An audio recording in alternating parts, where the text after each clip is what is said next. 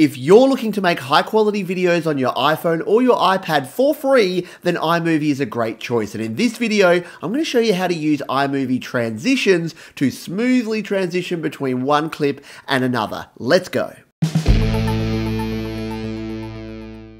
Hi, my name is Pete and this is Studio Live today. If you like tutorials and tips and tricks all about audio and video creation on your mobile device, then consider subscribing. But for now, let's jump into iMovie and get started with transitions. So here we are in iMovie on my iPhone. Now the exact same processes work on the iPad, and if you want to learn how I made this video with my logo, with our lower third here, and with the background music using the new features, check the video out above. But in this one, we're looking at transitions. So to look at transitions, we need to add a second video clip. So we're going to tap the big plus button here on the left, and now we can actually add in a clip. So let's just add in this little clip here of me showing my new mobile video rig and hit the plus button. This is going to throw this clip down into our timeline, and what you'll notice here is that in between these two clips we have this transition, and it's going to use this dissolve transition by default. So let's just hit play and take a look at what this will look like before we do any changes. Studio Live today. So there you go, it just does that nice little fade, little dissolve between the two pieces of footage. Now, you might have noticed here that it has brought this piece of footage in without audio. It's muted, it's got a little mute symbol there. If we want to update and change that, we just tap down the bottom here, the volume, and we can turn the volume up there. That's only because we have background audio in this one, and we'll cover audio in a future video. But for now, let's dive in and take a look at how we can change and use these transitions more effectively. So iMovie adds a transition by default, as you can see, but if you want to use a jump cut or to have no transition, all we need to do is tap on the transition there, and here's all of our options. The first one here, which is none, is no transition at all. So if we tap on none, you'll see here that now when we scroll through, it goes directly from one to the other. Let's just hit play. Live today. It copies, it just goes straight across from this one to this one with no transition in between. Let's tap on that again and go through the different options we have. So number one here is our theme option. So if we tap on that one, what you'll notice here is that it does a fade out and a fade back in. Now this one will actually be dependent upon which theme you've selected for your video. So themes are accessible in the bottom right. If we tap on settings here, we can come in here and we can actually choose. Along the top here, we've got all of our different themes. So we can scroll through, and at the moment, we're using this theme at the end here. If we wanted to go back to, say, this theme, we can just tap, and any one of these will have a different transition. Let's go with one that we know has something a bit funky. We'll go with the neon theme. If we hit done on that one, so now what transition it will do is it's a very funky neon transition. Let's take a look at this one live today.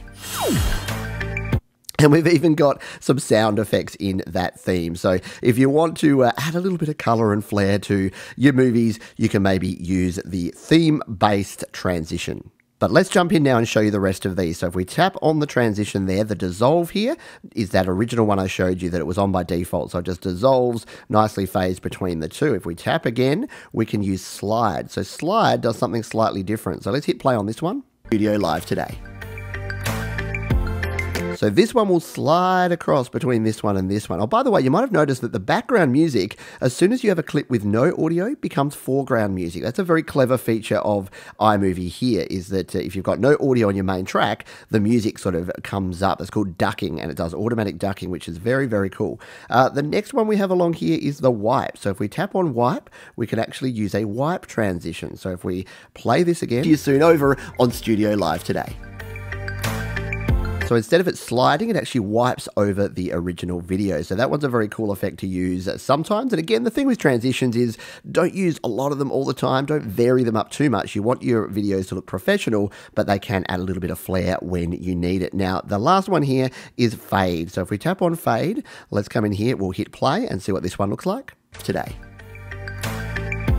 So that is the same one we saw on that original theme where you're fading, you fade out to black, and then you fade back up from black. So as opposed to the dissolve where it goes between the two, this one can look quite nice for scene transitions where you really want to have that, here's the end of scene one, here's the start of scene two. So that is the transitions there. There's a few more options though with transitions, which we'll jump into now. Now, those of you with a keen eye will have noticed that when you tap on the transition here and when we tapped on things like the slide and the wipe, there are these 4 little blue dots down the bottom here. And what they represent is which direction those transitions will be coming from. So you can see there's an arrow here that's coming in from the left. Every time we tap that again, it changes to the right, to the bottom, and to the top. So let's now show you this with it sliding in from the top. Over on Studio Live today.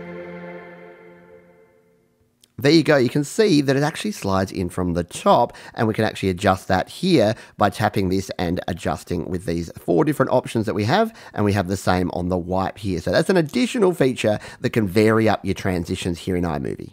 One final thing that we have here is that for our timed transitions, so ones that actually take an amount of time here, we actually have the amount of time we want that transition to be over here on the left between 0.5 seconds up to 2.0 seconds. So let's just increase the length of this. Let's just go 1 second and take a look at what this transition looks like now. Over on Studio Live today. So you can see you can get a much slower transition. So you don't have complete control, but you can change that up from 0.5, 1, 1.5, and 2. And using some of that variety can actually help your videos. Try not to use too many transitions. You don't want to have a bunch of different transitions that are going to be distracting. Your transitions should actually complement your movie and make it look professional. If you use transitions too much, you can end up having things like this in the middle of your movie. Over on Studio Live today.